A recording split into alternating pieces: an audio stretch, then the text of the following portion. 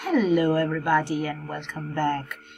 This is your English teacher and I'm going to introduce you a new lesson about Wuthering Heights, the novel written by Emily Bronte, one of the three famous Bronte sisters, if you remember them. I hope so.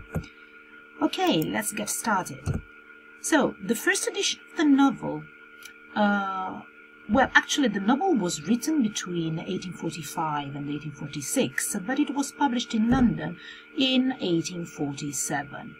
As you maybe remember or can see, on the book cover and on the front page, you won't find the name of Emily Bronte on, because the book was published using a male pseudonym, Alice Bell, whose initials actually coincide with the initials of Emily Bronte.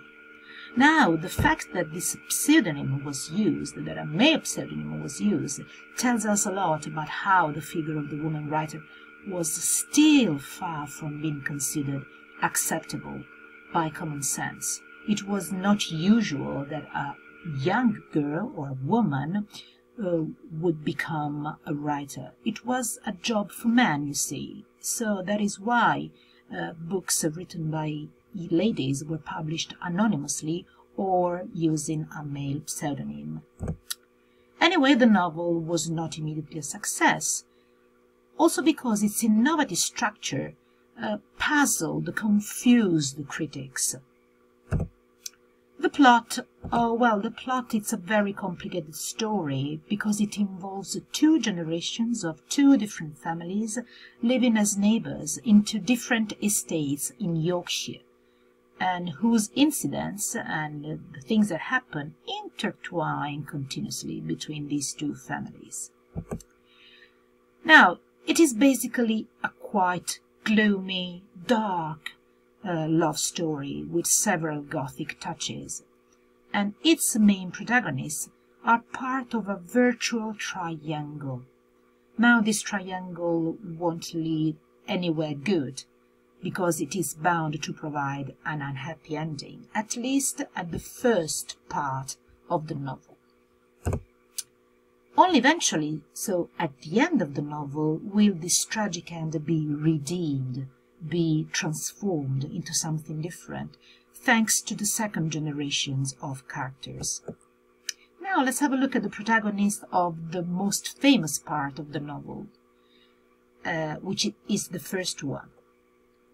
Now we have Catherine, this young lady that you can see here. Then you have Heathcliff, this young man here, quite handsome actually. Then you have Edgar, another young man. And then, quite strangely, you don't have a man or a woman, but you have a landscape. Am I wrong? No, because actually Yorkshire moors are one of the protagonists of this novel. Here they are, the Yorkshire moors. Now, Yorkshire is a part of England which is in the north of England and has some, they call them mountains. Actually, they are hills. And these hills are characterized by moors. Moors is this kind of landscape where you can't see many trees. There are lots of bushes, grass, stones, rocks, etc. And it's quite always windy, a very savage, a very wild landscape. Let's have a look at these three protagonists separately. Now, first of all, take a look at the couple, sister and brother. Well, are they actually sister and brother? Catherine and Heathcliff grow as a sister and brother at Wuthering Heights, which is quite a gothic and gloomy mansion on the wildest part of Yorkshire moors. So they grow up as brother and sister. They grow up happy, free, they have it all, but they are not actually related by blood. In fact, Heathcliff is a foundling, an orphan, that Catherine's father has found during one of his voyages and has taken back home when he grows up together with Catherine. So at the beginning they consider themselves brothers and sisters, but then the relation develops. Catherine Catherine, as you can see, is beautiful.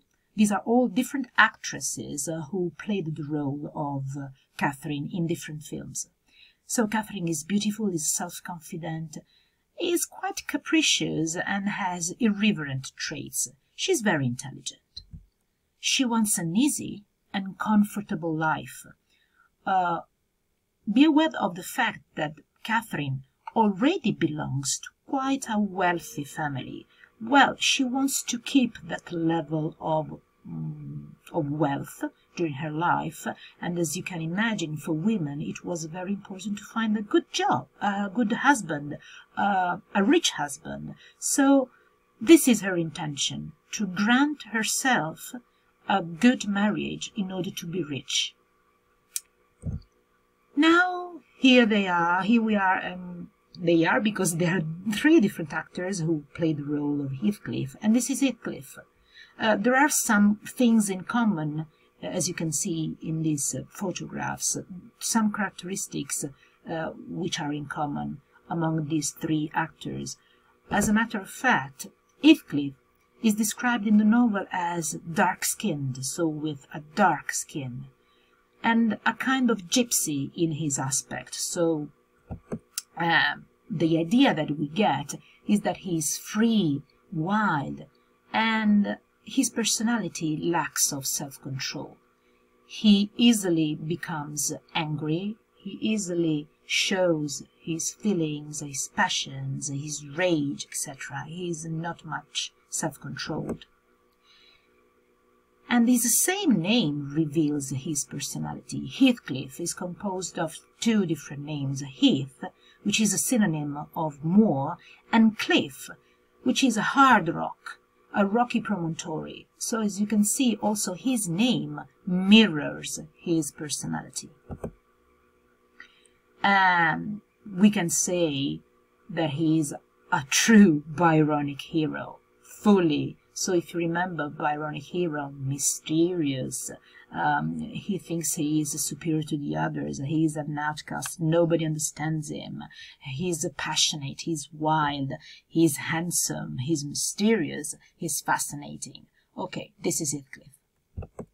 Edgar, well, Edgar is a totally different kind of man. He's a young man and is the only heir of the very rich Linton family, so he will inherit all the richness of the family. He's the typical quiet, self-controlled, respectable country gentleman with no stains and no mysteries, no guilt in his life. So he's the perfect opposite to Heathcliff. He lives at another mansion, Thrushcross Grange, which is a beautiful and bright villa on the moors, not very far from Wuthering Heights. So we can say that Edgar is neighbour to Heathcliff and Catherine. And so guess what? I was speaking about a triangle because, of course, Catherine and Heathcliff madly fall in love with one another. As soon as they become teenagers, they understand that they love one another. At the same time, Edgar, the blonde one, the man here on the left, falls in love with Catherine, and he asks her to marry him. And now, of course, this gives birth to a dilemma, because Catherine is torn, is divided in two. Whom and what to choose? Heathcliff, the real love of her life, so wild, so passionate, but also poor and so bad-mannered, or Edgar, who is so refined, who is so calm and can give her the life that she wants. The problem is that Catherine doesn't really love Edgar. She feels affection to him, but nothing more, because the love of her life is Heathcliff. So, what will she choose? Well, of course, she will follow her reasoning, her sensibility, and she chooses to marry Edgar. Now, of course, her choice will cause other problems, because Heathcliff now is desperate and unspeakably angry at Catherine. He is really furious for this, because he's been rejected. so much so that he leaves Wuthering Heights, and we, the readers, lose his traces. I know you want to know the ending. Keep calm and you'll have it. So, after 3 years, Heathcliff comes back and he's a totally another man. We are not told how, but during his absence, he has become a very rich, refined, and still more handsome gentleman. But his personality is still evil, you know. He's always the same, maybe worse, because now he's rich, he's refined, he maybe got some education somewhere, and he has come back for one reason. He's searching for revenge. Against what? Against who? Well, against everybody. Although his love for Catherine is unchanged, so he himself is living a dilemma. He loves Catherine so much, but he also wants to destroy her life and the happiness that she has been building with Edgar. So now the problem is that Catherine can't be his, of course, because she is married to Edgar, and now she's also expecting a baby from Edgar. Of course, the presence of Heathcliff is very destabilizing for Catherine. It's disturbing because he has such bad manners. He's so uneducated, so unpolite, he's so harsh, he's so violent still. And this causes Catherine to be ill repeatedly, so her nerves feel very weak in front of Heathcliff. We're nearly there, we're nearly towards the end. I have chosen 3 important scenes from different films that can summarize the ending of the novel. Catherine gives birth to Edgar's daughter, who will be christened, who will be baptized with her same name. Catherine, the mother, and the daughter will be called Cathy. And this is quite strange, and it's a particular that leads us into thinking that the story might enter a loop, might repeat itself, with this young girl having the same name as his mother. So we are already preparing to thinking that maybe the story will repeat again. After the delivery, so after the baby girl is born, Catherine dies. And Catherine dies because of the delivery, of the childbirth, but also because she had already a weak health due to Heathcliff's violent, aggressive personality. So she was really suffering very much, and this situation had weakened her strength. That is why she dies. Now it's not a good moment for Heathcliff. He finds no peace.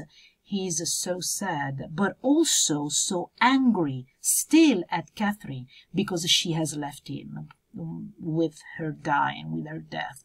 So he finds no peace after Catherine's death and starts destroying his own life and the life and happiness of all the people that surround him. Only when he has his revenge, will he leave this world. And as a matter of fact, he's found dead in Catherine's room. Maybe he has committed suicide. Emily Bronte is not very much clear upon that. In the meantime, while this is happening, the order is reestablished, and thanks to another marriage, because Cathy, the young Cathy, falls in love with Hatton, who was his cousin and who had been grown up by Heathcliff, having some of the same traits of Heathcliff,